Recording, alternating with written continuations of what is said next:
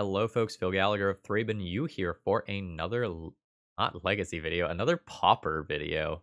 Habits, you know? All right, today we are going to be playing with Ryan T's Nameless Aristobeetles deck list. And this is a really neat idea. So we're going to start with a rules interaction. So Nested Shambler says, when it dies, create X tapped green squirrel creature tokens, and they're 1/1s, where X is this thing's power. So if you increase this thing's power with, say, something like a bone splitter, you can get more squirrels, which you can then sacrifice to other things. We are playing Nameless Inversion as a removal spell in this deck list, okay? The target creature gets +3/-3 and loses all creature types until end of turn. Okay, so what happens if we cast this on a Nested Shambler? Well, this thing is going to have less than 1 toughness, and so it is going to die to state-based effects. And when we check and see its power, we are going to see that it got a buff from Nameless Inversion. So we can use Nameless Inversion on Nested Shambler to go and make 4 squirrels instead. And if we have something to do with those squirrels, well, then it's going to get cute. So generally speaking, what we're going to try to do here is use powerful sacrifice outlets like Carrion Feeder or maybe Bloodthrone Vampire to go and sacrifice creatures. And while we do this, we can use this rare card, which got downshifted to common, crazily. We can use Mortician Beetle to create a very large creature permanently. And this is the core idea behind this deck list. We are a sacrifice-themed deck list, and there's a lot of fun tech in here. Many of our creatures have an ability that happens when they die, and so we are able to kind of trigger these at will with all of our various sacrifice outlets. So we're going to have like some removal spell or some life gain associated with these creatures dying.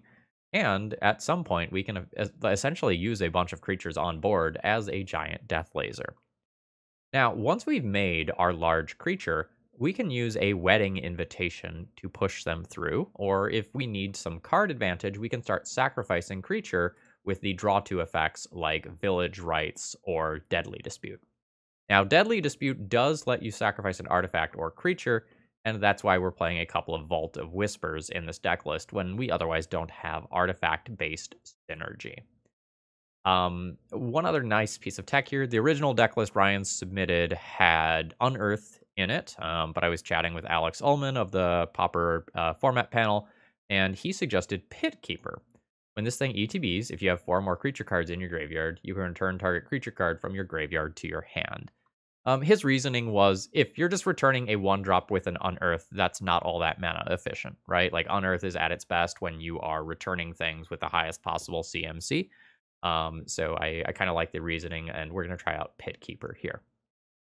As far as the sideboard, kind of decided to pick my battles, and I decided I didn't really want to lose to burn, so we're going to have some Unexpected Fangs to make some very large lifelinky creatures.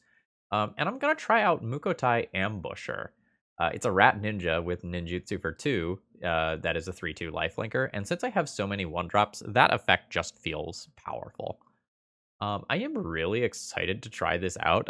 There's also some really cute tech in here. Occasionally in Pauper, you run into like these fog decks where like the combat step is locked down. So I can have Rite of Consumption as a way to win that does not involve combat damage. And I've decided to add in a couple of Thorn of the Black Rose here, so that I can become the Monarch in like a control matchup where things get really bogged down. I guess kind of a final thing I want to say here is like there's a world where I am supposed to splash red while playing this deck because there's another Mortician Beetle effect in red that sees play in like the Rakdos. I don't want to say version of this deck because I've never seen anyone do this whole like Nameless Inversion Nested Shambler thing before. But in a similar style deck, like the Rakdos version has an additional Mortician Beetle effect, which is pretty strong.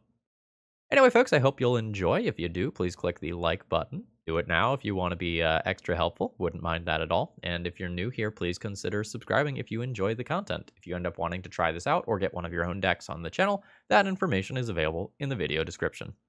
Let's battle. All right, unfortunately, my first hand has no lands here, so we just have to auto-mulligan this without really thinking about it. This hand does not really do anything. I really don't want to go to 5 in Pauper, but like Pit Keeper is not turned on right now. Nameless Inversion doesn't have the right things to pair with it. Village Right doesn't have the right things to pair with it.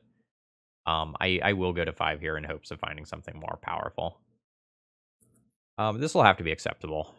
I'm going to keep this. I'm probably going to pitch the Nameless Inversion, and I'm going to assume that I'll find another sacrifice outlet. Let's pitch this. We can try to be like a Bone Splitter aggro deck for a little while. Okay, we are playing against Tron. An opponent has a pretty reasonable start. I think I'm going to lead on the Shambler here. Suit that up with Bone Splitter and maybe do something cool. I'm kind of sad that I threw back the Bloodthorn Vampire. Like, that was the draw that, like, very much punishes me for that. Opponent's going to have just turn 3 Tron. So let's see what I can do here. I'm gonna crash in for my points of damage, but opponent could be like working with 7 damage, or sorry, with 7 mana as of their turn 3. After my mulligan to 5, that's just very, very backbreaking. Let's see how bad it is. They can't do anything with colored mana this turn. But they have the self-assembler tech. So self-assembler allows you to search for another assembly worker, which means that you can just kind of string like 4 of these together. All right. If I'm going to win this game, I probably need a sacrifice outlet. I'm going to try to cycle immediately and find that. If I find that or a land, I'm happy. All right. Here is a Mortician Beetle.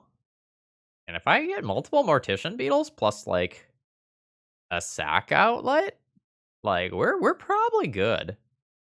Because like I sack outlet nested shambler, and then all of a sudden I'm like very stabilized versus self-assemblers. All right, let's see what opponent has. They didn't have access to colored mana last turn, and they do now. So bad things can happen. All right, and they very much have their mana fixed. All right. I am not going to block with this yet. I don't think. I can do more profitable blocks later. I am going to choose to believe. I will believe in my ability to draw a sacrifice outlet and stabilize this board. But situation maybe not quite dire, but bad.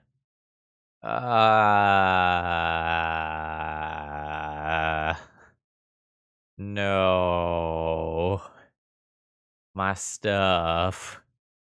Take 9 damage here. I don't think I can recover from that. I'm gonna go ahead and concede there. What a beating. Like, mulligan into Natural Tron into Sweeper was a rough series of events for me. What do I want as far as sideboarding goes? I mostly want to just, like, not mulligan into Oblivion and, like, get my thing going. I'm looking to go under my opponent. They're normally not going to assemble Tron quite that quickly. I don't know that I'll actually sideboard. I think Thorn's okay. Unexpected Fangs is not crazy. Duress is not crazy.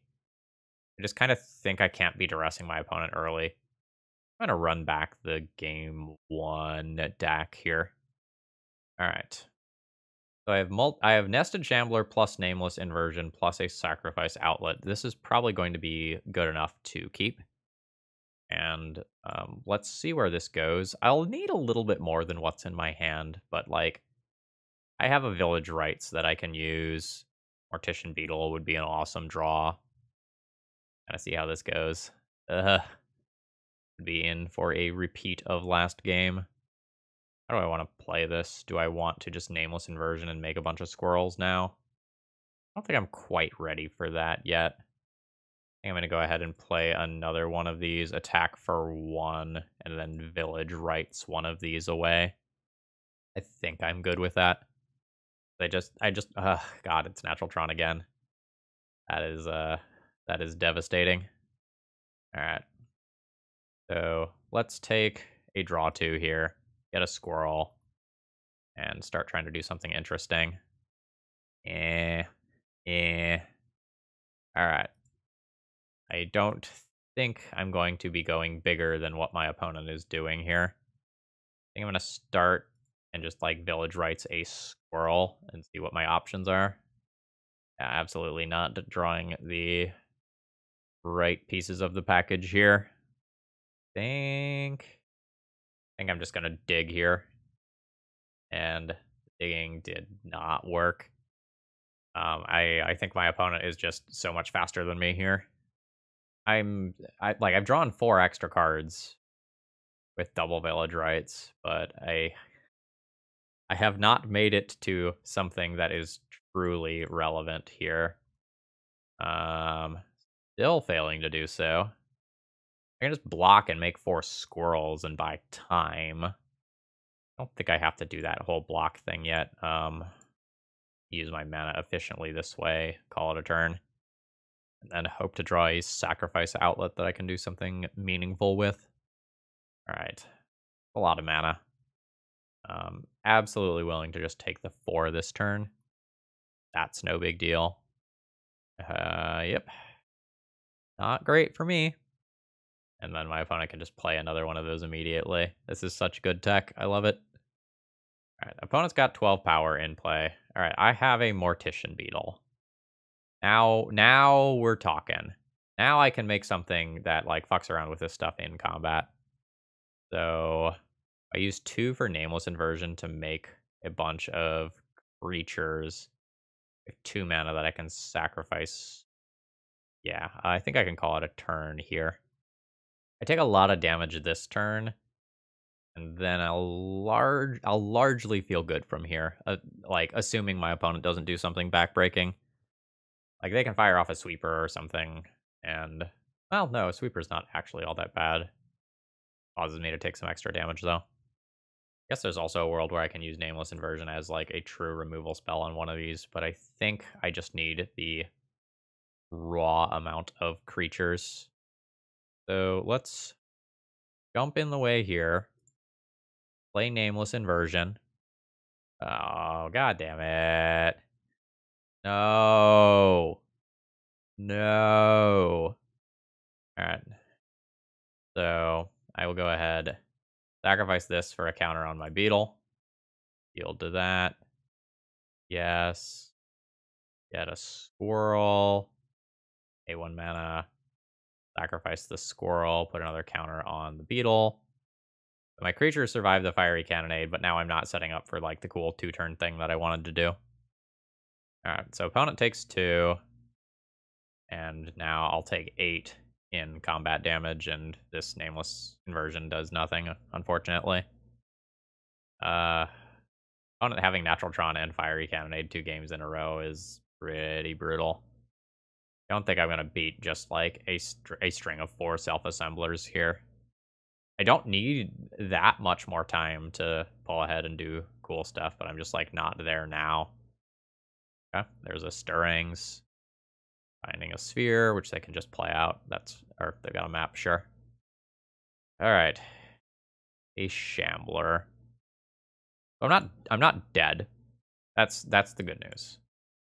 So I can, like, place Shambler, play Scorpion. I think I'll Witch's Cottage another Shambler on top of my deck. Oh, you're not Donbo. Okay. Yeah, the Vault of Whispers that I added to the deck to make my Deadly Disputes better just kept me from using Witch's Cottage the way that I wanted. Non-basic lands are not free. Alright, Stirrings away. Haunted Fengraf. That's the... Oh, Haunted Fengraf. I was thinking of the 6-mana green thing. Okay. Sure. That's fine. Oh, that's like Fengraf Marauder. Different card. That's why I was confused. Alright. Casual 16 power coming this way. So I'm always blocking here. Always blocking here. I think I just soak up the damage. So let's do some sacrificing. Pay 1, sacrifice the Shambler. Get my counter on my Beetle. Get my Squirrel. Drain 1. And Sacrifice this as well. Turning my Beetle into a 5/5, meaning that it comes out favorably in this combat. And I drain 2 here. Alright. I wonder if I can kill my opponent next turn. This is 5, 6, 7, 8, 9, 10 damage as is. Fucking stop. Fucking stop. Pay 1. Sacrifice the squirrel that's about to die. That goes up to a 6/6, but unfortunately, it has 4 damage marked on it already. So, I think that's GG. And there's more. Okay. A little surprised to see that. It's obviously good here, because I am playing these artifact lands, which are not looking so hot right fucking now. I think we're done with this round. What a fucking beating. Alright, looking at kind of a mediocre hand here. I don't quite have everything that I might want for a functional hand. I'm trying to figure out if this is enough. Like, I have a turn 1 play, I have a turn 2 play, I have a turn 3 play. I'm not doing anything broken. I'm gonna fish.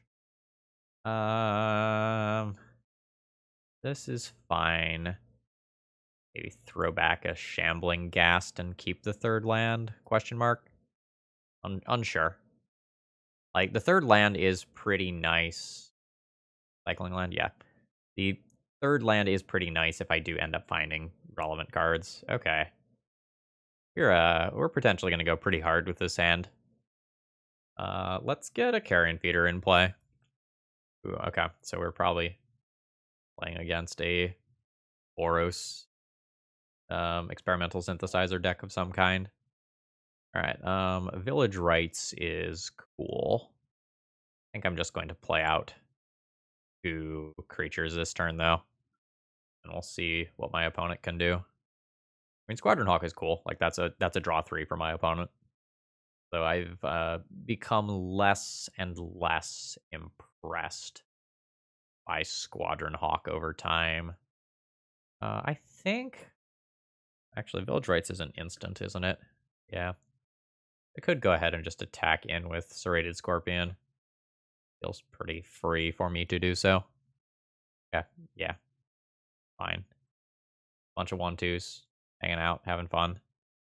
Let's just Village Rites away that creature. Take the damage, try to find something broken to do. 2 creatures in my graveyard. Pit Keeper isn't quite on yet.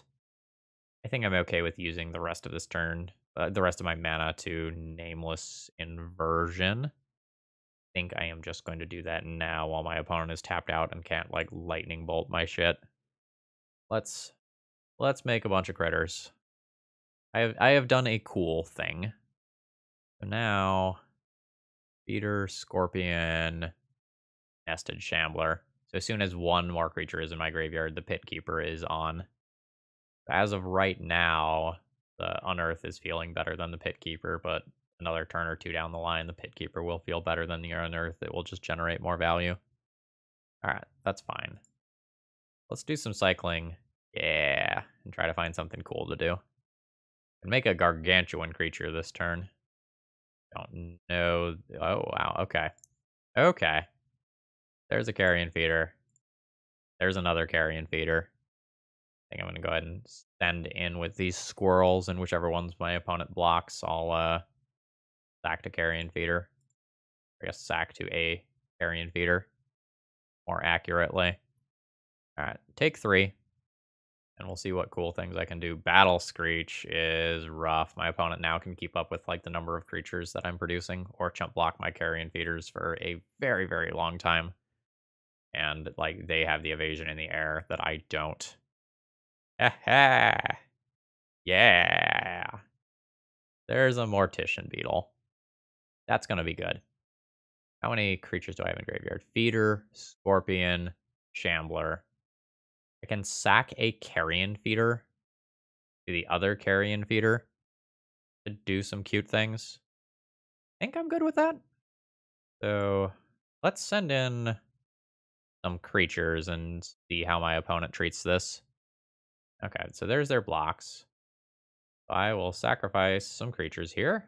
Always yes to this. Always yield to that. Sacrifice again here. All right. We've made some large creatures. Get in for a little bit of damage. Now I have my 4th card in graveyard. So I can go ahead and play Pit Keeper. I can just return a Nested Shambler for a large number of creatures. Use Sacrifice. I think that's better than a Carrion Feeder. Yes, I'll use that ability. Play Nested Shambler. If opponent can fire off a couple of removal spells on my most relevant creatures, they can potentially still... Wow, that is a lot of attacks. It feels like I might get fogged then. Because I sure can't block. Oh, no. Oh, that's bad. And that has flashback. Alright, did I just die from full health? From above full health, actually, at that? I believe I did. Fuck me. Okay. That is a shame, because I was, like, absolutely doing the thing there. Alright. So a card that I considered for the sideboard, but ultimately didn't put in was Suffocating Fumes. And definitely feeling the absence of that card here. I probably want Spell Bombs to help deal with, like, Prismatic Strands, Faithless Looting type shenanigans, Battle Screech. I don't know that I really want to attack my opponent's hands. I think I like the lifelink. Like, getting a 4/4 or larger creature so that I'm outside of Lightning Bolt range, and then smacking one of those on it feels pretty good. Thorn's okay, but I don't know that I can hold the Monarch consistently. Let's try to board 4 cards. I really like Plagued Rusalka here. Wedding Invitation probably needs to stay. Am I just the beatdown? Am I trying to, like, go under what my opponent does, and so I should go down some number of my slower cards? Or do I just, like, need that card advantage in response to removal spells? Gambling Ghast is good. I wish I had more of them for this matchup. Maybe my Bloodthorn Vampires are a little risky. Like, opponent just has such good removal and fog-like options. Maybe go down one of those, go down a Pit Keeper, go down, like, one Nameless Inversion or something like that. Okay, I am lacking good creatures to sacrifice, but I think I'm going to just keep a hand that has multiple Mortician Beetles. Like, that card has felt very good so far. Like, I can just play Mortician Beetle into Mortician Beetle and then try to get some, like, Village Rites type stuff going a little bit later. Yeah, I think I'm gonna go ahead and just set up, deploy some cards, call that good, and see where my hand goes. All right. Now I need to find a good thing to sacrifice. Hey, a good thing to sacrifice. How convenient. So I'm going to play a Nested Shambler. I think I'm going to take the time to do this and play this as a tapped land, and then try to really do something impressive next turn. Opponent can do some pretty powerful things. We'll see what they have going on. If it's just Hawk and they don't, like, have lightning bolts for my beetles or anything, I'm very good with where this situation is at. Okay, there is a looting.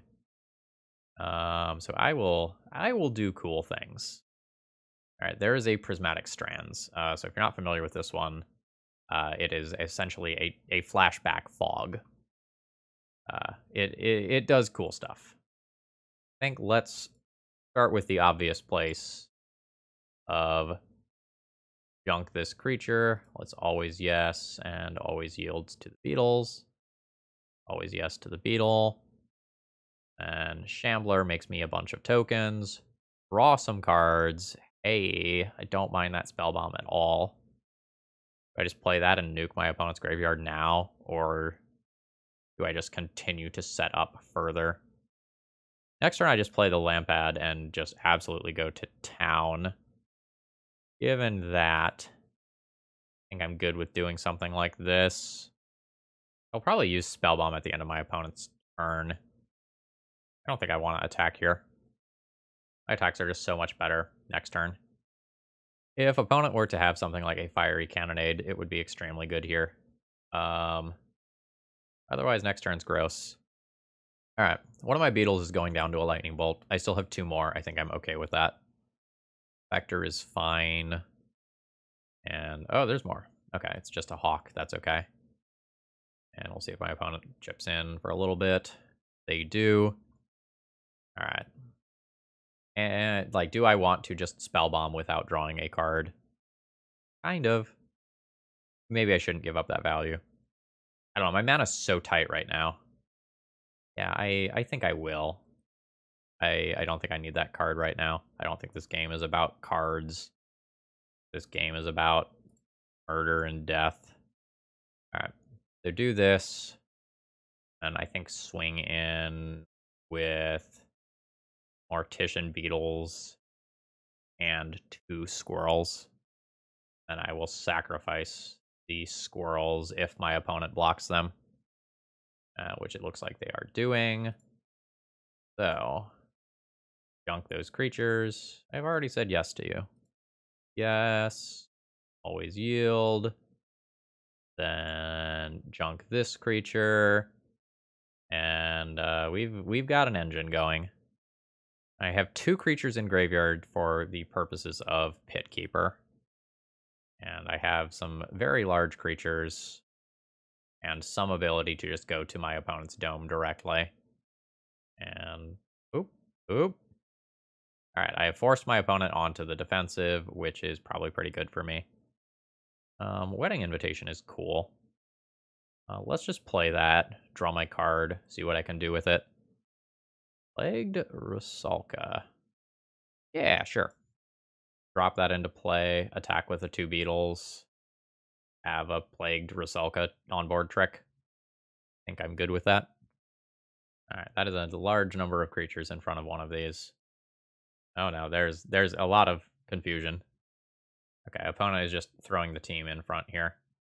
So I'm going to have a 4/4 creature, assuming I kill one of these Squadron Hawks. I can just do something like kill Bird Inspector here, and then kill a Squadron Hawk. This ability. All right, choose target creature. Choose you.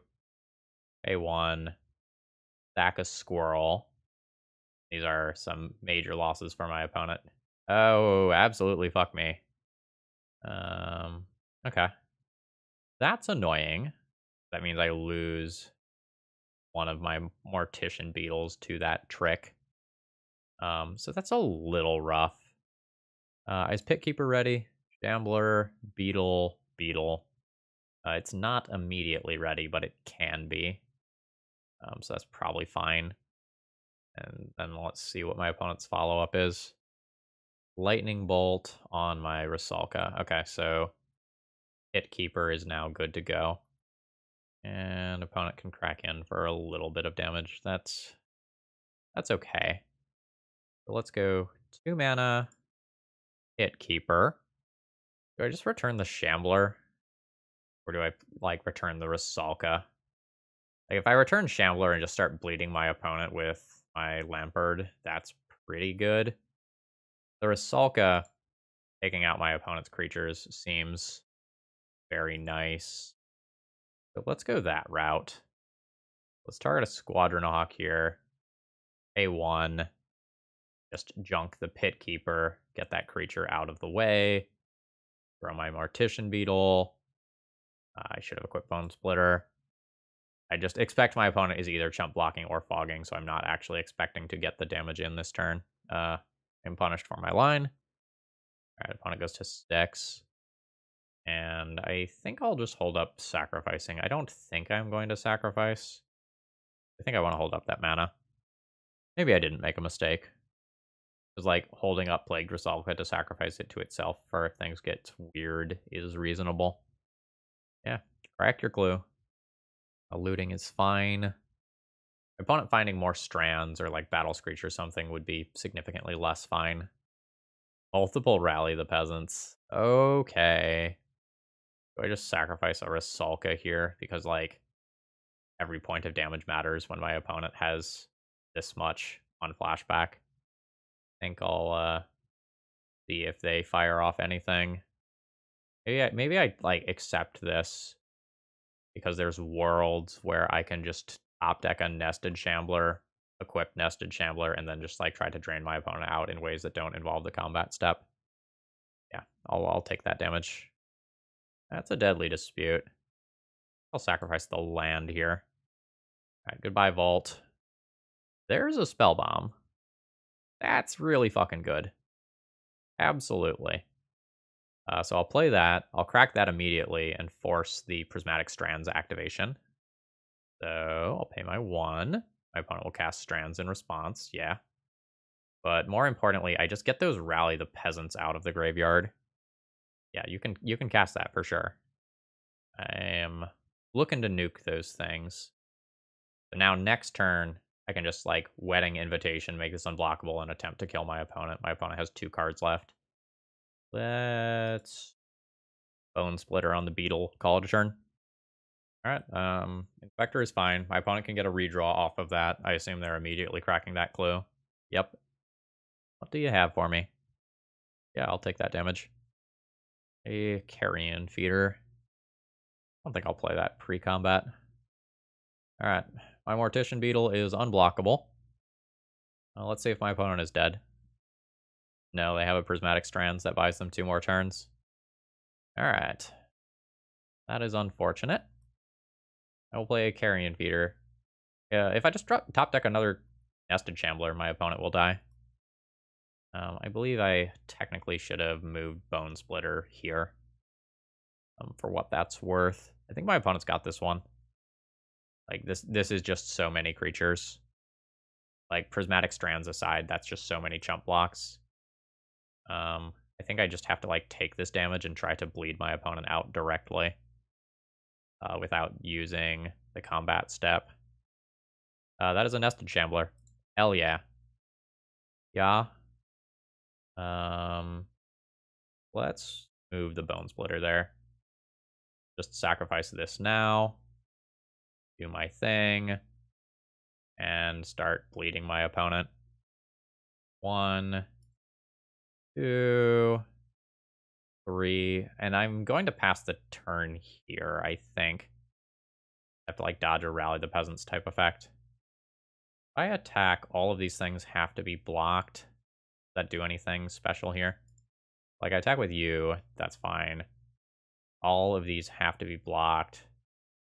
Or my opponent has to cast Prismatic Strand. No, so I'll just take 1 body or a Prismatic Strands. Alright, that's fine.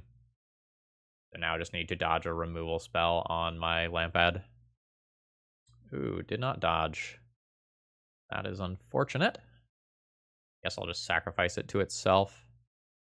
I didn't math it out, but I wonder if I lost... Like, I wonder if I could have killed my opponent by not equipping Bone Splitter. Didn't count carefully. My brain is kind of mush. Taking 6 here. Now I'm taking 5 here. Sure, that's fine. Holy shit. That's really good. It forces Prismatic Strands this turn. Alright, let's do it.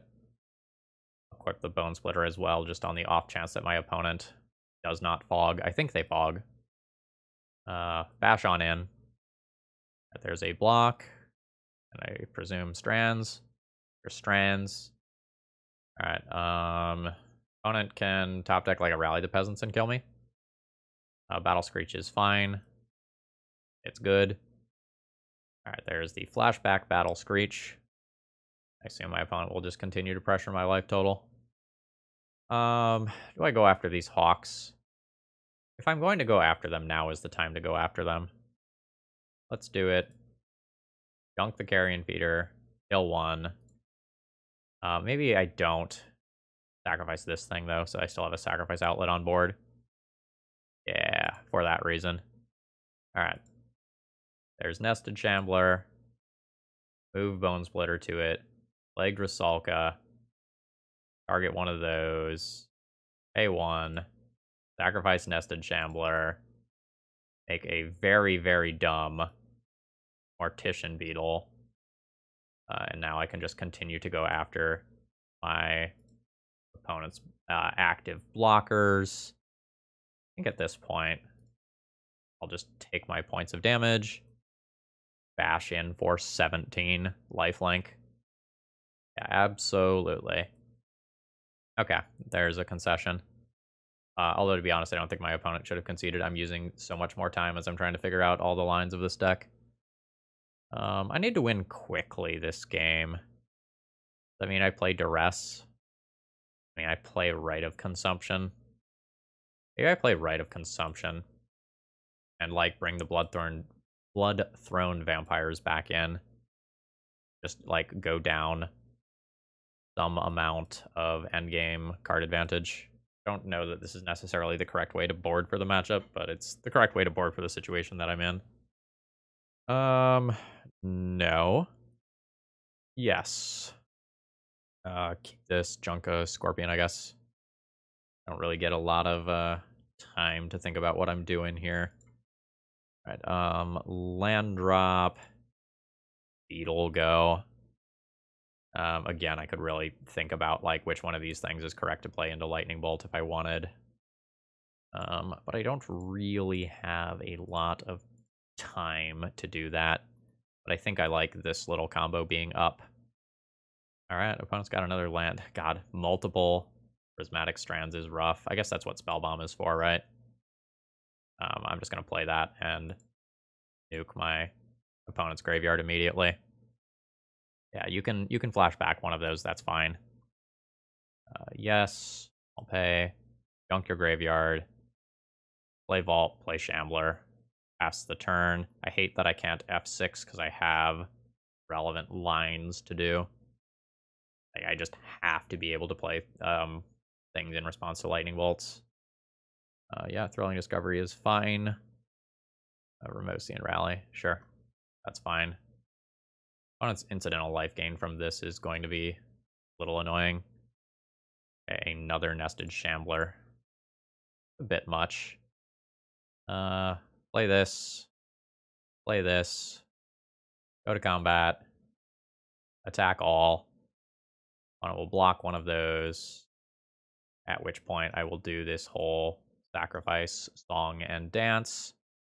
I think I will go ahead and sacrifice this one as well immediately. All right, opponent's at 19. I have a lot of onboard power, but my opponent has powerful cards that can swing the game pretty quickly. All right, run a Mortician Beetle or something. All right. Sacrifice a Nested Shambler so that I live through Lightning Bolt. Felt sloppy on my opponent's end. All right, a Village Rites. Sure. I'm just going to do that pre-combat. Rain with Serrated Scorpion. But I draw. Bone Splitter is cool. Gives me some diversity here. I'll swing with both of these creatures and see what my opponent wants to do about it. Nothing is the answer. Fantastic. All right, Electrickery. Not great for me. I will be down to one very large creature. My Plague Salka is not looking great versus board. All right, I'll take my 2. That's fine. Get a Bone Splitter equipped. Going to just play some things pre-combat. Attempt to bash in for 9, which I'm guessing my opponent just blocks. Nope. That's fine. Move this equipment.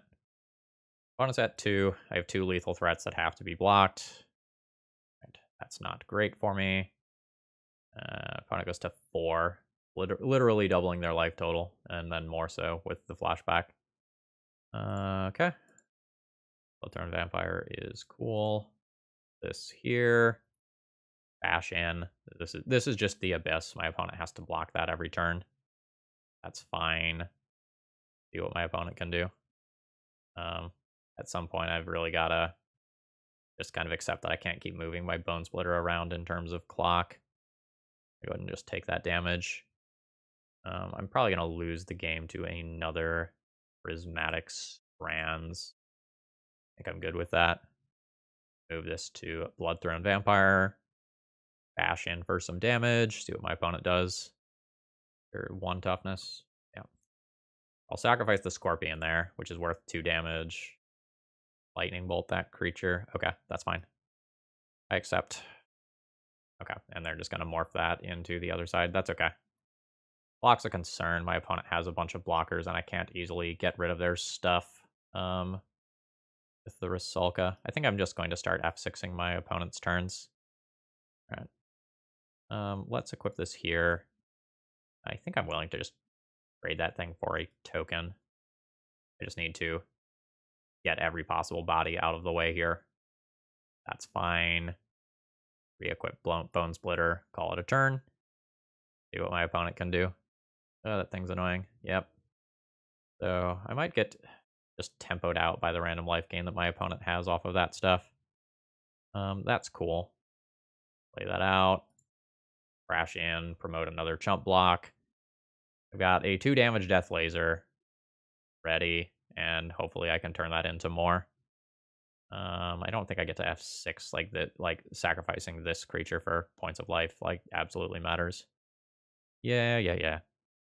Take 3 more in the air here, or something approximating that. We'll see. Okay. I'm just not attacking. Just planning on winning via timeout. That's totally fine. Play this. Crash in with this creature. Force my opponent to do the chump block. All right, chump block with a bird is fine. Yield to those triggers. Is just annoying in terms of the amount of life that my opponent can gain here. I think there's a lot of worlds where the amount of life that my opponent is now gaining is just great enough that, block aside, they might just win. Every creature leaving is just netting them life. All right.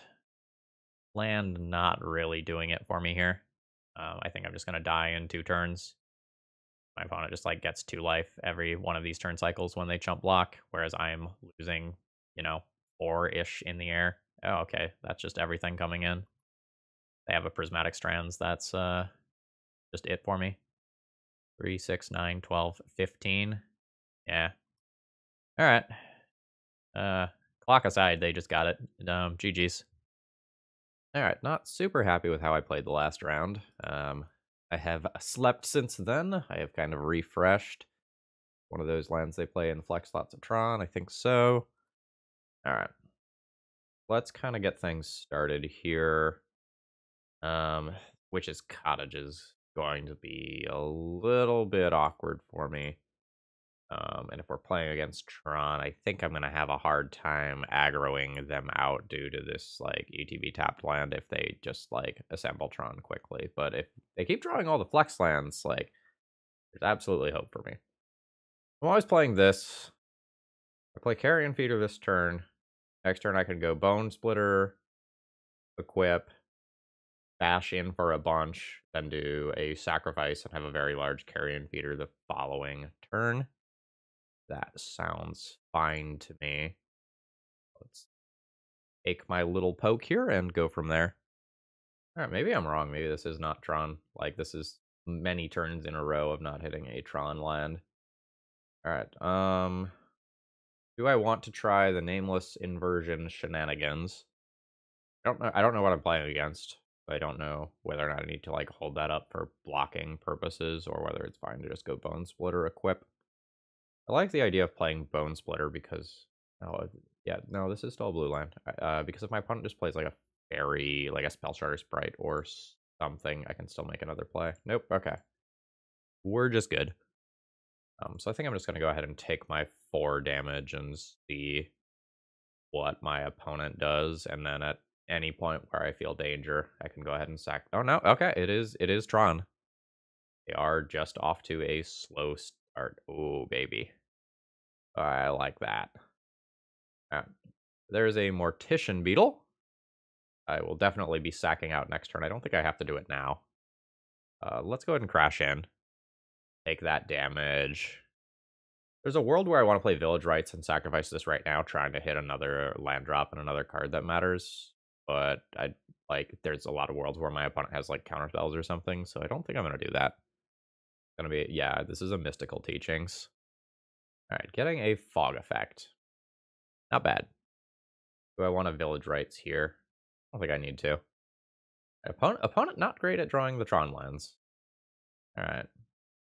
That's a little annoying. That's like at least 3 turns of safety. Given that, it's probably time to go ahead and Village Rites this sucker. Always yes to Mortician Beetle. Always yield. Always yield to that. Draw some cards. Hey, it's a win condition that does not involve the combat step. So that is really nice. So I want to play this now. There's also worlds where I want to play like Plague Rusalka and try to set up Plague Rusalka plus Nameless Inversion to kill this if my opponent starts blanking it. Yeah, let's play out the bodies here and then call it a turn. Like I have 7 creatures in play in terms of amount of damage that I can do to opponent, and this is worth another 3. So even without the combat step, I'm actually relatively close to killing my opponent. It Oracle is fine. All right, I imagine that'll be it for my opponent's turn. Okay, cool. There's also worlds where like my opponent just like chump blocks with a Stonehorn Dignitary, and then I can Nameless Inversion it to kill it. But Fog probably just happens. So I'm gonna play a Serrated Scorpion. They just like very actively want that thing to like I want to sacrifice that and drain my opponent with it very actively. Then I think I'm gonna go ahead and attack in with the Beetle. I want to be sacrificing things to this, not to Carrion Feeder. So let's just send that in. And I'm leaving up my mana rather than equipping Bone Splitter here. Okay, there are no blocks, and now I play this game of how many times will I actually get to activate this Beetle before my opponent fogs. Yield to some stuff here. And work on bleeding my opponent out. I think I'm going to give them the priority pass here. Okay, they just took it. Them taking that means that, like, they're just going to be dead to this activating on my next turn. So they must have an answer to something. Or the ability to gain some life. I guess, like, that's legit, too. Signet is fine. That's a concession. That game felt weird to me. I don't know why my opponent didn't fog. Also a little unsure why they kept the opening hand. It may have just been like, I have lands and spells, it's fine. Alright. Do I have other things that let me gain non-combat advantages here? Thorn's reasonable. Spellbomb's reasonable for flashback on the fog effect. So it's right of consumption for that reason. So those are going to be things that I'm thinking about. Figure out what I want to board out. Opponent has some number of blockers. I don't know that I need Wedding Invitation, though. Like, I feel like the problem with combat is not the chump blocking, it's the fog effects. Let's go down on those. I don't know that I need Plagued Rusalka here. Like, my opponent is going to have creatures with relatively large butts. That seems like it can go. Probably go down a Nameless Inversion. It's not going to kill all of my opponent's things that they want to chump block with. And then I want from here. I'll probably go down a Pit Keeper if I'm bringing in Thorn of the Black Rose. They're similar card advantage things. From here, a lot of the stuff looks reasonable. But I do think I want all of this stuff. Maybe I just go down like one Bloodthrone Vampire or something because it's a little riskier in the face of fog effects. Okay. I think I keep this hand. I just treat this as a Bone Splitter aggro hand that has the possibility of drawing a bunch of cards with the Monarch later. That's what this hand is. Yeah. So we'll see how it goes. All right, opponent actually has some Tron lands this time and a little bit of mana ramp. Ooh. Play Mortician Beetle, Nested Shambler. Well, yeah, opponent doesn't have access to like red for a sweeper yet. Can play like Mortician Beetle, Bone Splitter this turn, and go Nested Shambler, equip Village Rites. That seems pretty powerful. Let's do that rather than play 3 creatures to the board and end up in a situation where my opponent playing, not Fiery Confluence, the 3-mana red sweeper that sees a lot of play in this format. When they play that card, I don't want to just eat it. Ooh, that's really good too. All right. Shambler. Whip it with Bone Splitter. I think I will play the Carrion Feeder rather than the Village Rites. Yeah. All right. Sacrifice Nested Shambler. Always yes. Always yield. Always yes. They're always yielding to that. Yes. Always yield to that. Always yield to that. Now, let's swing in. I think I just go ahead and grow these. Opponent gets a little bit better value out of their fog, but like this is just so much damage if they don't fog. Yeah, that's fine. And I'm set up to play like Thorn of the Black Rose in the not too distant future. And any turn where my opponent does not do a fog effect is going to be disastrous. Yeah, your dignitary is fine. All right, this is exactly what I wanted. So like now I'm the monarch. I'm going to draw extra cards, and like my opponent is in a lot of danger in terms of me riding this card advantage wave past the point that their fogs can keep up. Okay, yeah, that's just their turn. I'm going to village rights now. I don't really need to village rights now. Throw a bones splitter here, maybe, and crash in for some amount of damage. I don't know that I'm going to swing out fully. I think swinging with 2 creatures is enough to get the fog effect to go off. I'm wrong. I mean, I'll take the damage. That's fine. Play a beetle and draw some cards. All right, there is a Mystical Teachings or an Ephemerate. Can't currently break that up. Not too far away from breaking it up, but I'm not there yet. All right, that occurs. Follow-up is just evoking a Muldrifter. That's fine. Oh, that is wonderful. That means I get more counters every time my opponent evokes one of those. So end of turn, I think I will go ahead and Village Rights away the Thorn. Like the Monarch thing absolutely just sticks around. All right. Let's cycle this. Gotta find some way to deal the last few points of damage. That'll do. That'll absolutely do. Play Serrated Scorpion. Play the Lampad. Sacrifice the Serrated Scorpion.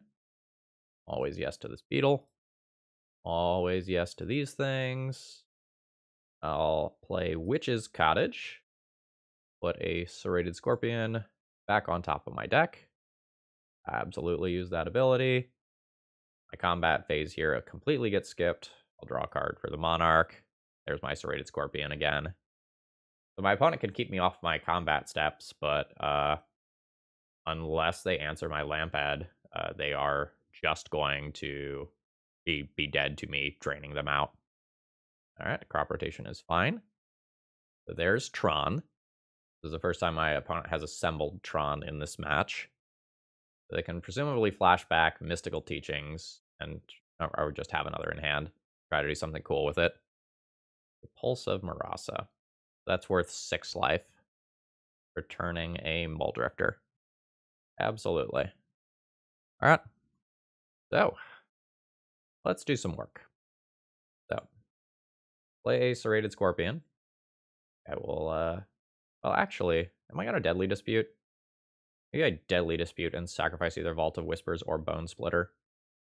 Yeah, let's actually do that. I think I'm past the point of needing Bone Splitter, right? Like, I have just plenty of damage here. Yeah.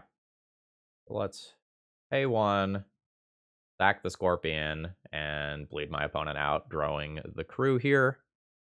I'll play a Shambling Ghast, and then at that point, I think I'll just leave up the mana. Draw my card at end step. Yeah, I've got some options here. This is 6 creatures in play, just by the way. All right, you can return an instant or sorcery. Sure, so that can return the Pulse, which is annoying. Oh, it's gonna, okay, sure, return the Ephemerate instead. Yeah, that's reasonable. They are Ephemerating Stonehorn Dignitary. That's fine. You can make me skip combat. Your Muldrifter is fine. You can draw your 2. But you're probably dead in this turn cycle. Let's go ahead and sacrifice this Shambling Ghast. Let's go ahead and kill the Ardent Elementalist with this trigger, so my opponent can't blink that and return Pulse of Marasa. And that should do it. So there's a Serrated Scorpion. Pay my 1. Sacrifice it. And yeah, that'll That'll pretty much do it. This is just colorless mana. There's no way my opponent is not dead. So I'll sacrifice a Beetle. I'll sacrifice a Carrion Feeder. And I'll sacrifice one other card. Okay, that is what I came here to do. One thing I'm noticing in my rounds, though, is this deck, like, absolutely eats clock like mad. You have a lot of triggers. You have a lot of things going on. Like, as the sides of these Mortician Beetles indicate, like, when you're doing your thing, it's, like, absolutely good. But I think in your first couple leagues playing with this while you're kind of figuring out all the lines and doing combat math and stuff, it's gonna eat a lot of brain power. All right, this is round 4. I think I'm gonna keep this opening hand. Like, I have a Beetle and a sacrifice outlet, and all I have to do is draw a creature that I would like to sacrifice. I think that's going to be fine. I'm still getting a feel for, like, what is acceptable in terms of opening hands with this deck, because, like, you're frequently going to be missing pieces, since, like, you're looking for lands, a thing to sacrifice, a sacrifice outlet, and, like, maybe a Mortician Beetle too. Like, your opening hands are asking for a lot, and I think I have to accept that I'm not always going to just, like, innately have everything that I want in an opening hand with this deck. Okay, yeah. It was pretty reasonable to assume that my opponent was on fairies after seeing the, like, island in a preordain, but it's not 100%. Alright. So I guess, like, my big question is gonna be, like, am I just going to hold up a Nameless Inversion? I don't think so here, like, given this draw. I think I'm gonna go ahead and floop the Nested Shambler into play.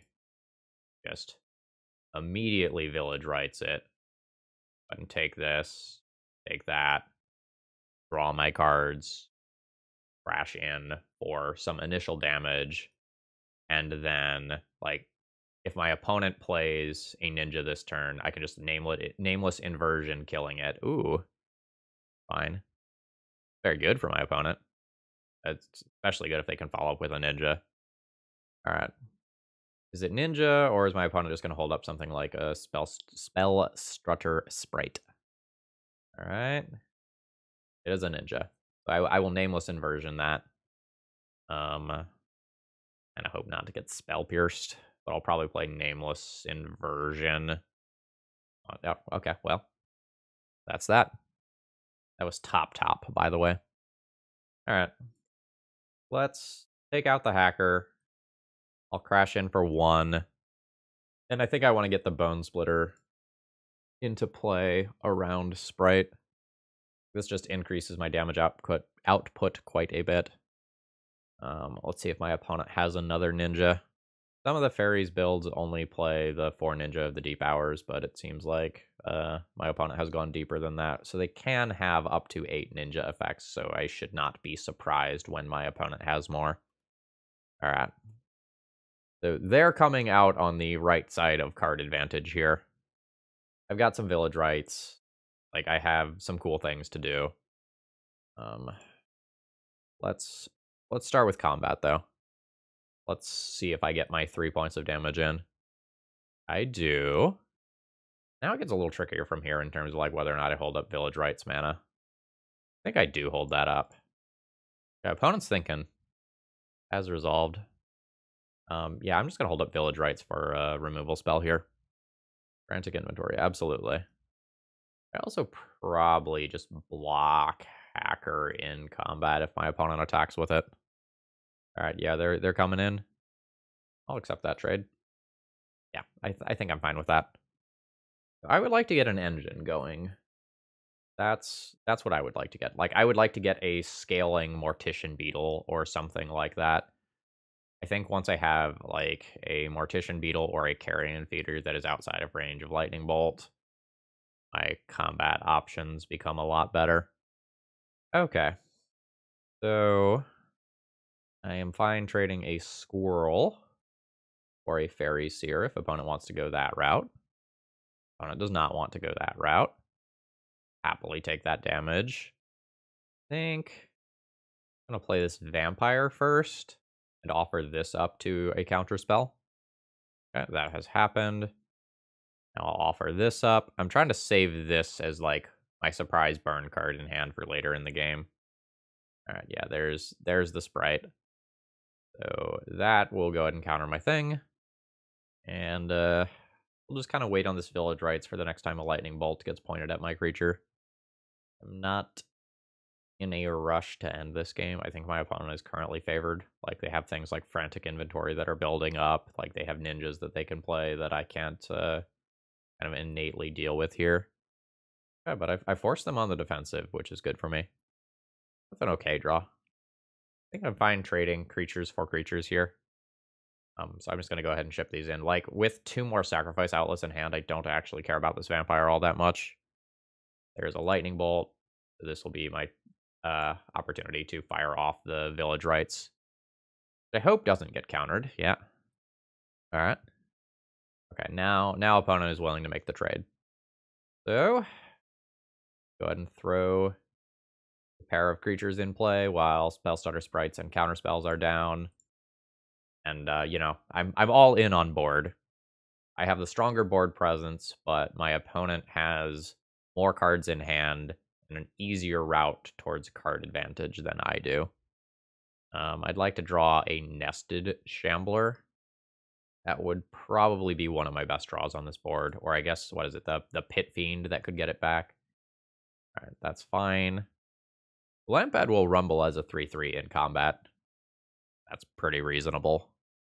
See if my opponent has a ninja. They do. All right, there is a ninja of the deep hours. And this is what I mean about my opponent having an easier access to card advantage than I do. All right. My opponent has returned a sprite to hand, which is unfortunate because that just means this gets countered if I play it. So I guess, like, I can hold this back and try to, like, wall the ninja, but then I will still just be taking damage in the air. But I don't know that I can just let my opponent draw cards willy-nilly. I think I'm going to use my mana to move this Bone Splitter around and hope that I can stall the board for a little while. Like, if I get in a decent number of damage before my opponent starts trading off bodies... Okay, no, they're trading off bodies immediately. Weakens the spell starter sprite, which is nice. It still just would counter my Mortician Beetle this turn, so I'm not going to directly play it out into that. I can try to get a couple spells and fire them all off in the same turn. But please don't have a third lightning bolt. Fuck. Alright. Yes, I will sacrifice this to its own ability, unfortunately. I think this is probably the point where I've lost. Because, like, now I have no board presence. My opponent has at least one known counter spell. And, like, the ninjas are just going to get to do their things unmolested. Oh, this is gross, but I probably have to do this. So that just offers this up to the flyer. And so this gets countered. And I will attempt another creature that I can equip Bone Splitter to keep the ninja from getting in. This Frantic Inventory, yeah. Yeah, this was the worry here. Oh god, was that a Scred? The Scred. Alright. I think at this point I'm comfortable conceding. This one's far enough gone at this point. So one of the things that I was considering for my sideboard that didn't actually make it into the sideboard was Suffocating Fumes. And that's not here, which is kind of a pain in the butt. So what's my approach to this matchup? I don't really have more removal in the sideboard. I can become more threat dense. I can play this Monarch game if I want to, but I think my opponent is too good at taking it back. I could play these to mess with the tempo aspect. I can play these to mess with frantic inventories. I can play these to mess with the tempo aspect. Don't know that I want to duress. I don't think I need Wedding Invitation. I think in a lot of cases where I'm doing my thing fully, I will whittle down my opponent's resources fast enough that I'm okay. Like, I need to just get my creatures out of, like, Lightning Bolt / Scred range, and if I accomplish that, I think I'm good. I wish I had more Plagued Rusalkas for this matchup. I think I'm going to go down a couple of Bloodthrone vampires. That's going to get me these Unexpected Fangs and one of these other cards, and then I might keep most of the rest of the stuff that's here.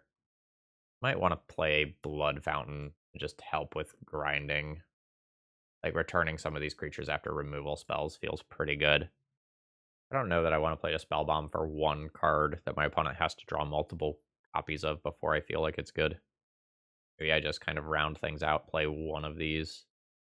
I don't know, like maybe the 3/2 lifelinker that just dies to Lightning Bolt and Scred. Gonna do what I want it to, but gaining a little bit of life can take pressure off. I'll play one. Okay. This is a fine hand that is lacking a sacrifice outlet. I think overall I am okay with that. I think I am just going to lead on Serrated Scorpion rather than Mortician Beetle. And see where this hand goes.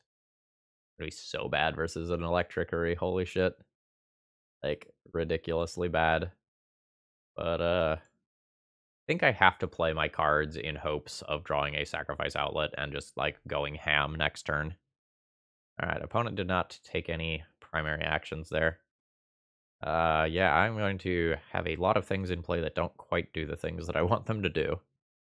I guess that's okay. And this is kind of what I'm talking about in terms of like all the pieces not quite coming together. Alright, opponent's at 16. I don't think I'm willing to play out the Pit Keeper as a 2/1 aggro creature. Let's attempt Blood Fountain and see if that gets countered. Alright, it does. I'll play out an Acid Shambler. Again, really need a sacrifice outlet. And really need opponent to not have Electrickery or an equivalent card. Alright, there's another land drop. We'll see what happens here. Is it ninja time? It is indeed ninja time. You can take your card. Alright.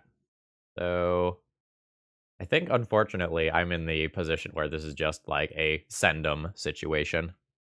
And I like have to just trade a Mortician Beetle with a flash creature if my opponent wants to do that. So I know my opponent has Sprite, so I can't actually play this uncounterably. I might just need to play this as an aggro creature. This hand is not doing what I like wanted the deck to do, but I guess that's fine.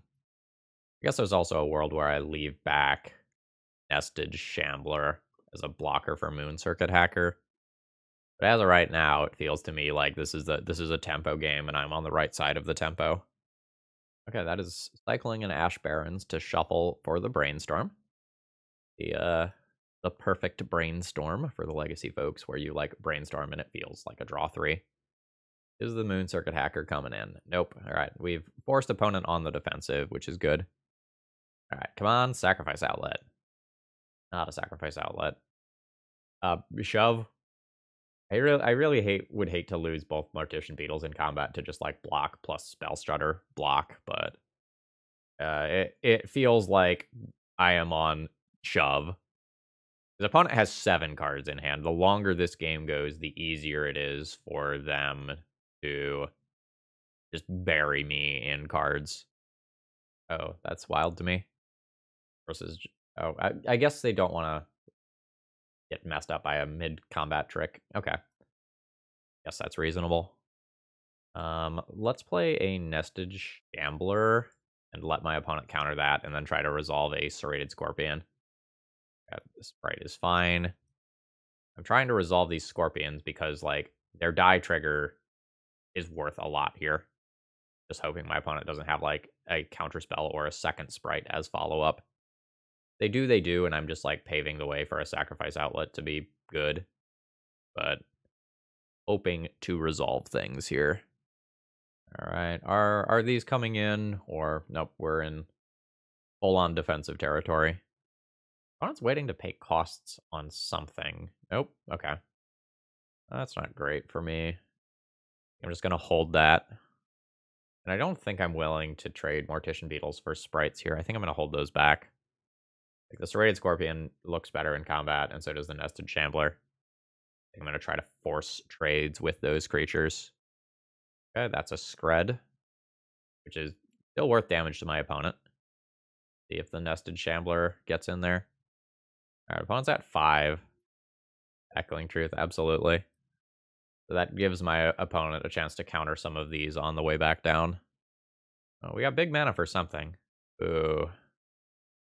My opponent becoming the Monarch is, like, very scary as a follow-up play to bouncing these Beetles. Yeah, an opponent leaving back an extra creature is probably wise. Alright, situation is probably dire, I'd say. Alright, so let's kind of bait with Mortician Beetle. See if my opponent counters that. Nope. Bait with a second Mortician Beetle. Opponent did counter that. So let's... I think we do go ahead and just Nameless Inversion this to kill this. That feels important to me. And then we force the trade for Spellstarter Sprite for Nested Shambler, or I become the Monarch, which I don't think my opponent wants. Yeah. But opponent's very favored here. So, like, the other line I could have taken this turn is, like, Nested Shambler, make 4 creatures, 4 Squirrels, and, like, go wide and take the Monarch. Which is reasonable. Alright, there's a Scred. And now opponent just can, like, hold the ground. Oh, okay, they've got another creature or another removal spell. That's unfortunate for me. Yeah, and they can just keep drawing cards off the Monarch, and I don't think I win from here in most cases. Absolutely F. I'll... I mean, I guess, like, I'm ahead in terms of life total, but I'm so just absolutely woefully behind in terms of card advantage here. Yeah, and that absolutely is not helping. I think in a lot of worlds, I'm going to have to do 5 direct damage to my opponent. I don't really expect to get in the red zone for much of the rest of this game. All right. I think if my opponent, like, picks up a ninja as well, I'll be at the point where I'm ready to concede. Like, with Monarch, there are times where you can, like, hit a couple of blanks in a row, but I think once my opponent is, like, netting 2 additional cards each turn, that's the point where I'm just like, okay, we're dead. All right, go Little Scorpion. Yeah, this is the problem, right? So we never kind of, like, drew the sack outlet that I needed to pop off and make it so that, like, the Screds and Lightning Bolts wouldn't have killed my multiple Mortician Beetles. And, like, now I'm kind of, like, paying the price for that, right? If I had drawn something that let me get a couple of counters on the Beetles, I think we win this game pretty easily. But now, like, my opponent is clearly in the driver's seat, and I can't really do anything about that. And, like, my draw twos aren't draw twos without something else resolved, which is another issue. Yeah, that's exactly it, right? All right, let's pack it in. GG's. All right, final round. I think I'll keep my opening hand here. We can get pretty aggressive with a Bloodthrown Vampire and Nested Shambler along with Bone Splitter. And we've got a good mix of tools here, and I like that. Are we playing against elves? Oh, we're playing against elves. We might not goldfish quickly enough to deal with this shit. Elves is incredibly powerful when you do not have removal spells. One is also just going to generate so many blockers. I'm going to try to just get some damage in and hope everything's okay. Not playing Fumes in the sideboard feels like a massive mistake after getting paired against the decks that I'm getting paired against here. Okay, that's not bad. That is a very large scaling threat that will work well with the Bloodthrown Vampire. I like that. So I think I'm going to go ahead and bash in for my 3 points of damage. I'll play the Vampire. And then next turn we've got damage. Okay. There's bouncing a land to get to the 3rd land drop. Fender, add X mana in any combination. Okay, so that's a mana dork. Oh, we might not be playing against elves. We might be playing against some sort of, like, walls deck. Okay, cool. Let's play a Mortician Beetle. Let's play a Serrated Scorpion. Attack with both of these creatures and see what my opponent does in terms of blocks. No blocks. Well, it is time. Let's put some triggers on the stack. Let's always yes to this. Always yes to this. Always yield to that. Get a bunch of creatures. Always yield to that. Let the pain continue. Let's absolutely just, like, grow my creatures. Get as much damage as I can in here. And also just shoot my opponent with the Scorpion. So that's 11. Hold on. Is my opponent fucking dead? My opponent's fucking dead, right? That's 11. Plus that. 13. Absolutely. Absolutely. Woo! Onboard combat tricks OP. Wow. Okay. I don't actually know what my opponent's deck is doing. I know there is a Walls deck. I know it plays a bunch of creatures with Defender, and you can tap for a bunch of mana and then funnel that mana into something. I don't know the specifics. Wow, which makes it very hard for me to sideboard. I probably need to look at this deck list. Okay, quick Google. It looks like they're using Overgrown Battlement and Axebane Defender to get a large amount of mana, and then you ultimately want to funnel it into something like a Valakut Invoker, and you use like Winding Ways and Lead the Stampedes in order to like gain card advantage. So it looks like there's an absolute crazy amount of stuff. Okay, I guess you can also get a Venture into the Dungeon kill if you go like infinite mana. Okay, yeah, so there's an infinite mana combo with Galvanic Alchemist. So, yeah, an Axebane Guardian that's producing at least 4 mana goes infinite with Galvanic Alchemist. Or Freed from the Real. I probably don't want Duress. This is just overwhelmingly creatures. I might want to become the Monarch. And there's a world where I play Unexpected Fangs to just create very large creatures and make it a real hindrance for my opponent to actually kill me. And, like, play towards a timeout from very, very, very early on. That's reasonable. Plague Rusalka doesn't look good. Gambling Ghast doesn't look good. Got 2 of these. I probably don't need Pit Keepers. I've never played against this deck since I started playing Pauper again. I need another mana source here. What did I just say? What did I just say? All again. Alright. Put back one of these for sure. Then, like, with the Thorn of the Black Rose, that's tough. I think I'm going to put back the land and keep this.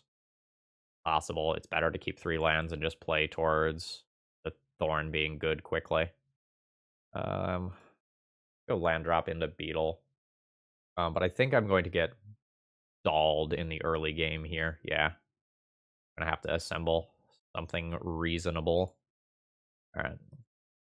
I can play a Carrion Feeder. I can play a Nested Shambler. I think I'm fine with just doing this immediately. I don't know what I need to be playing around in terms of, like, removal colors and whatnot. So I think I'm just going to do this now. I've got 2 3/3 creatures. I will go ahead and attack in and threaten to sacrifice the Carrion Feeder to itself. I don't think I want to go through with that, but I might get 3 points of damage in for going for the attack. Yes, I did. Nice. So, we'll see how crazy this gets. All right, my opponent was sitting there thinking about something for a good amount of time. I don't know if they have, like, some sort of lightning bolt-esque. I don't know, I guess they can't have anything else. Alright. I'll go ahead and play out a Carrion Feeder. And crash on in. Oh, wow. Opponent is actually taking some chumps. That's fine. I don't think I want to grow this creature by sacrificing the other Carrion Feeder immediately. I think I can wait on that, because, like, drawing a Village Rites or a Deadly Dispute or something would be pretty reasonable. Alright, what do you got? Another Axebane Guardian. So opponent has a ton of mana here. So this is, like, we're going to see them kind of pop off. Oh, they, well, not. That's probably not the pop off that they wanted. Alright, so there's the Jaspara Sentinel they drew. Is that it? That's it. That's unfortunate. This is not a basic swamp, so I can't play my Thorn of the Black Rose this turn. So I think I'm going to attack with all 3 creatures. And if my opponent blocks the small Carrion Feeder with this, I'll just sacrifice it to the other one. Yeah. And then get in more actual damage. This puts opponent to 6. They've got some chump blockers. But it's getting very close to the point where either one of these cards is going to be lethal amounts of damage. All right. Let's see if their Winding Way goes better. Okay. So they can transmute Drift of Phantasms, which I imagine allows them to get something that lets them go infinite. Yeah, that does allow them to get freed from the real. Okay. I'm going to F6 here, and we'll see what my opponent can do. I don't know how much more gas they have left in the tank, but they can do this whole song and dance and net some mana. I'll let you know when they do something again. All right, they're transmuting another Drift of Phantasms. That is a Valakut Invoker. That is an infinite on board, and seeing as my opponent has 20 minutes left on clock, I am going to go ahead and concede to that rather than make them click through it. All right, cool. I think I'm more or less good with where things are at. Do I want these effects to be better at answering Quarian Ranger? One of those is probably better than a Pit Keeper. Given where the clock is at now, I'll just do that. All something like that good. I could play one Rite of Consumption. No, I'm back at 6. Yeah, let's play one Rite of Consumption over one Fangs. Like chump blockers are real. I want the second one. Then I have like rights and wedding invitations to get in for damage. I think that's reasonable. Maybe go down one Deadly Dispute for being slow. Like I am absolutely the beatdown here in terms of roll. No. Like why? On 5, I probably have to keep this. Throw back 2 lands. This is super unfortunate though. Oh my god, my opponent has gone to 4 cards. I think I'm gonna lead on Serrated Scorpion. And then kind of like hide the Shambling Ghast in hand in case my opponent plays like a Quarian Ranger that I can just ping with it. But like in terms of being the beatdown, this is not it. All right, let's do it. This hand isn't great. I have a draw 2, and my opponent mulliganed into Oblivion. All right, that is a 1/3. That is going to halt my movement for the time being. So let's go ahead and attack. We will see if my opponent blocks. I assume they do. Oh, assumption wrong. So I will play a Shambling Ghast and hold up Village Rites. I will almost certainly Village Rites at the end of my opponent's turn. But I'm really hoping to get something like Aquarian Ranger in process. Yep. And let's see what you can do with that mana in Overgrown Battlement. Absolutely. That's a hell of a combo. So, is the Orochi Leafcaller better than Quarian Ranger? No. Don't think so. Let's Shambling Ghast. Kill the Quarian Ranger. Ah.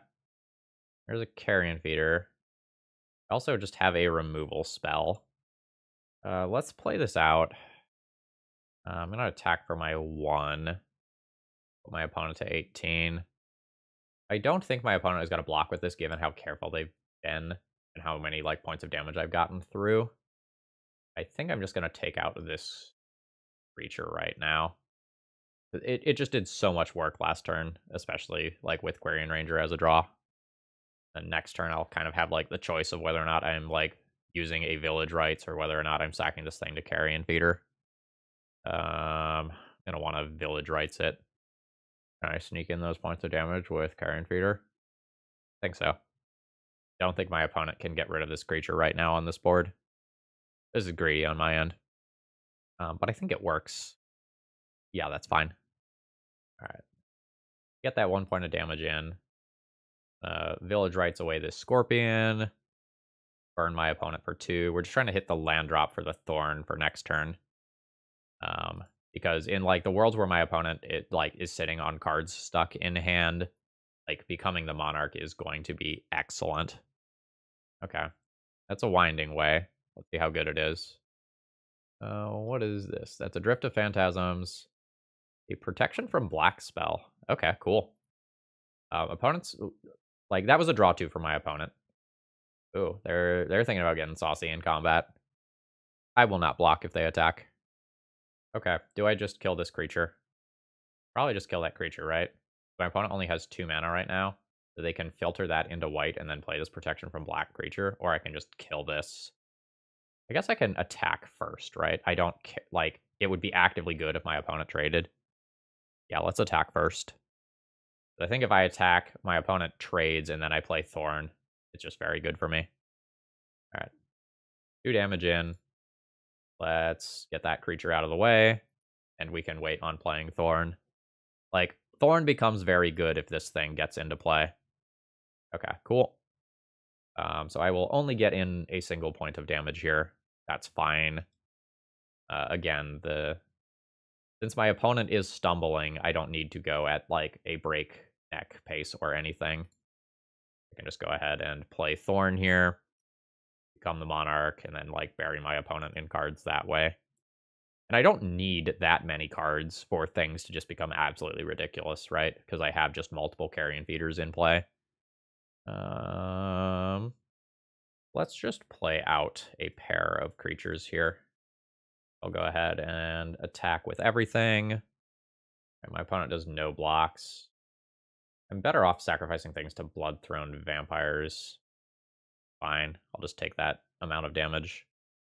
I'm not really looking for more cards here. I just want, like, a Nested Shambler or something that's good to sacrifice. Okay, that's another Overgrown Battlement. That's fine. Yeah, this is exactly the sort of card I'm looking for. All right, let's play a Wedding Invitation. That cantrips. Yeah, so that was going to make an unblockable Bloodthrone Vampire, which was also going to get lifelink, and then I was going to do some very gross sacrificing things. That's not the deck list. This is the deck list. Overall thoughts on the deck list. I like this general strategy. I don't think I nailed it in terms of adjustments to the deck list. So I am happy with a lot of the things that I added to the deck, but without playing more games, I don't know that I have the ratios of cards correct. So for example, like, we have cards that fit like 3 or 4 category types here. So, like, these, actually, let me just get everything sorted. Okay, so these are all my things that sacrifice creatures. I have 17 of them. These are the creatures that I actually want to sacrifice. I only have 10 of those. And then these are the things that super pay me off for sacrificing creatures. Now, there's some overlap between these categories, right? Like, Carrion Feeder is a sacrifice outlet as well as kind of a payoff card. But I'm kind of lightest on actual payoff cards. And I'm not, like, super counting Bloodthrone Vampire as a payoff card because in this league, we actually didn't just, like, get in with a giant Bloodthrone Vampire all that many times, right? It was much more common that I built up, like, a Beetle and a Carrion Feeder and whittled down my opponent's resources rather than being just, like, an all-in combo deck with a Bloodthrone Vampire finish. Like, this deck's a Tog. It works sometimes, but I didn't actually assemble that all that often. So I feel like if I were going to play this again, I would want to splash the red so that I could get another Mortician Beetle effect. And I think I'd go down on some of this stuff in an attempt to just have more creatures. Like, the Nameless Inversion interaction with Nested Shambler is really cool, and this, like, doubling as a removal spell is really cool.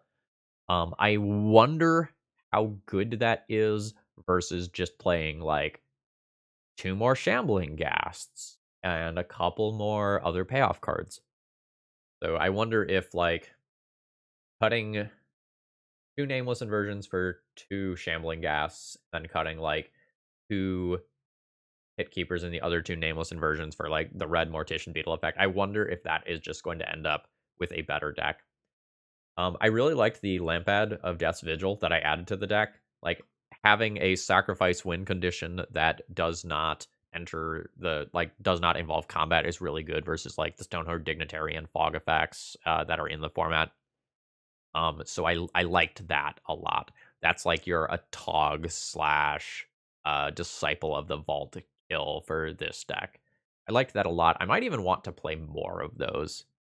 I do wish I had a little bit more removal for like the fairies, and if that last round was elves instead of walls, like I very much would have liked that. The other thing I'll say here is I think that this sort of deck is going to be more intuitive after you've played a couple of leagues.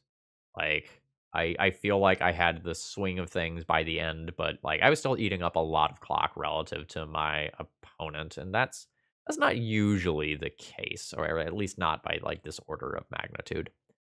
I am unsure where I stand about this whole like Vault of Whisper Witch's Cottage thing. Like, I think the Witch's Cottage doesn't belong in the deck if you're trying to play the Vault of Whispers so that your Deadly Disputes can sacrifice it come late game. Like, I think Witch's Cottage won me a game for being able to return, like, a Nested Shambler and, like, get me those last couple of points of damage. But I don't know. This might be a little too greedy, like, with playing the Barren Moors and the Vault and the Witch's Cottage. Yeah, I think that's all I have to say. Anyway, folks, I hope you enjoyed. If you did, please click the like button on your way out. If you end up wanting to mess around with this deck list or get one of your own decks on the channel, that information is available in the video description. Have a great rest of the day. See ya!